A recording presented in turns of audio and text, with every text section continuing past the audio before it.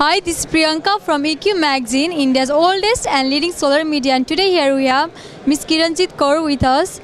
Hello, Ms. Kiranjit. Welcome to EQ. Thank you. Yes, ma'am. Can you tell us in brief about your company, how it came into solar industry?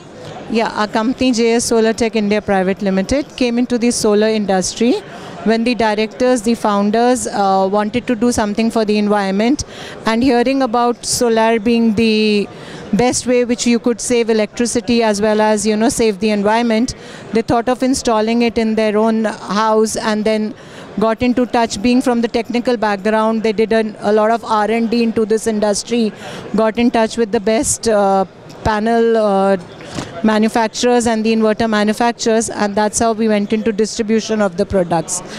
We first took first-hand experience as an EPC company to understand how installations are done and what are the problems a person while doing an installation will face. So, and then we gave them the best solutions. Okay, ma'am. What are the product, new services, launches are you exhibiting at your booth today? In our booth, we being the distributors for a few products, we are basically promoting world's #1 on-grid inverter, which is SMA. Then we have in off-grid and hybrid inverters, we have Victron Energy. In the Indian brand, we have K Solar, and in the panel section, we have Trina Solar and Vikram Solar panels. That's what we are promoting. Ma'am, can you say what's your view on safeguard duty?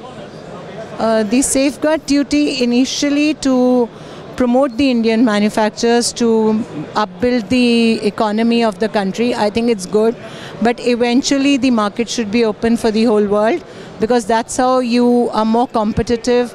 The product quality increases, and even the end customer gets a very good competitive price, and then everybody would want to get into the solar business and work more for the environment. Have a great day. Thank you. Same to you.